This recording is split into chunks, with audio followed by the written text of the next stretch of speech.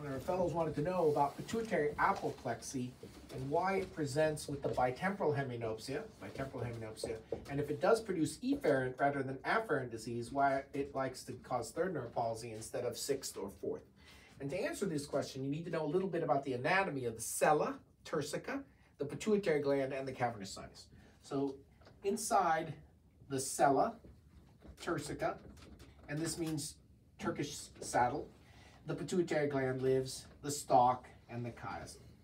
And what's interesting about the anatomy of the sella is there's a diaphragm of meninges that covers the sella. So that is called the diaphragma sella. And that diaphragma sella acts as a constricting band that keeps the stuff downstairs from going upstairs. However, if you have a pituitary adenoma, it'll grow and make an intracellular mass. But instead of just making a bigger mass, it's got to go through that hole first. And so when it goes through that hole, it makes a snowman. And the poor chiasm will be worn as the hat of the snowman. And that snowman is what produces the acute bitemporal hemianopsia in pituitary apoplexy that goes straight up through the diaphragma sella.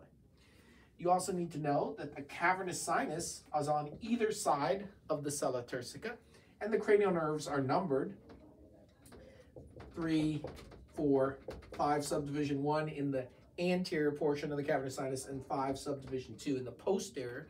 But the sixth nerve, he lives in the substance of the cavernous sinus. And so tumor is lazy. Even though a pituitary tumor can go this direction laterally, it usually goes the path of least resistance, which is right up through the diaphragma sella. And that means when he grows, he's more likely to hit third nerve, the top of the cavernous sinus.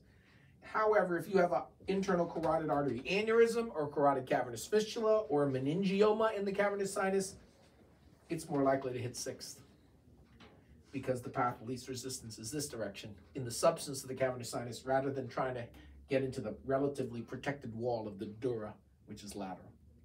So, pituitary apoplexy can produce with afferent, bitemporal hemianopsia, going straight up. The snowman's head hit the chiasm and wears it as a hat.